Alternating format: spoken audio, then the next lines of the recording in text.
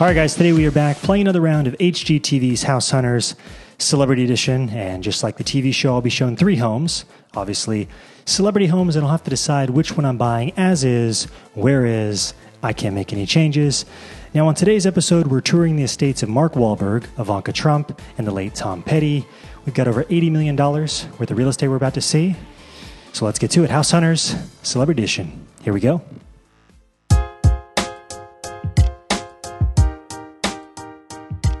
First up, we have a former rapper and current actor, the world-famous Mark Wahlberg's pristine $55 million Los Angeles, California estate fit for a king. Now, this home is within North Beverly Park, which is arguably the most exclusive gated community in the United States. This home is 31,000 square feet, 12 bedrooms, 20 bathrooms, and set on an incredible 6.2 acres. He's got a home theater, professional gym, wine cellar, cigar room, tasting room, manicured gardens, a 5-hole golf course, driving range, sports court, resort-like grotto, skate park, and a guest house, all set amidst total privacy.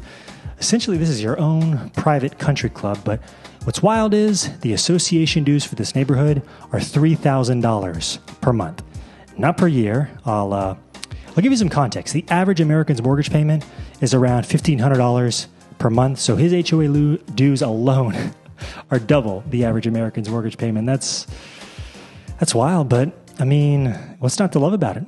It'll be hard for anyone to top this house. Let's see if they can.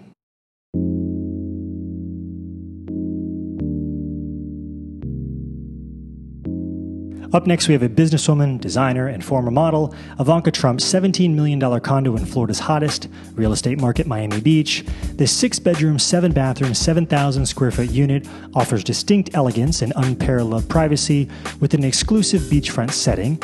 This may be a condo, but it lives more like a hotel within a 24/7 full-service ultra-luxury complex. The unit has 2 kitchens, 2 spacious family rooms, 2 deep terraces with unobstructed views, and a 2-car temperature-controlled garage, making this the ideal oceanfront home amongst just 15 other residences. You also have a private staircase leading you directly to a spa, indoor pool, fitness center, yoga studio, tennis court, and all of the poolside oceanfront amenities you need. This is the premier Surfside address, just moments from the beach and the famous Bal Harbour shops. I've heard the Cartier store in Bal Harbour does $20 million per year, so that tells you the caliber of neighborhood we're dealing with. But I love the idea of a Miami condo, though. It's lock and leave, maintenance free, white glove service. I don't have 6 acres to maintain. Just hop out of the elevator. I'm on the beach. Something to seriously consider. All right, one more to go.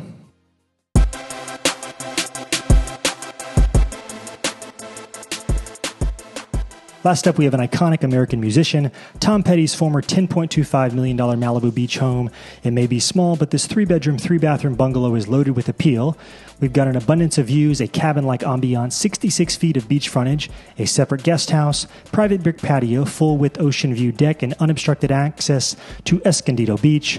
This is a courtyard-style design where you're greeted at the entry with guest quarters, a beautiful rose garden patio, private outdoor space, kitchen, and dining area, which then leads you to the 2-bedroom main home. And then from there, it's all about the ocean views. I mean, Malibu holds a special place in my heart, so anytime I have the opportunity to buy in Malibu, it's hard for me to turn that down. But is the sentimental value enough for me to pass up on the other 2 great options? We'll find out next.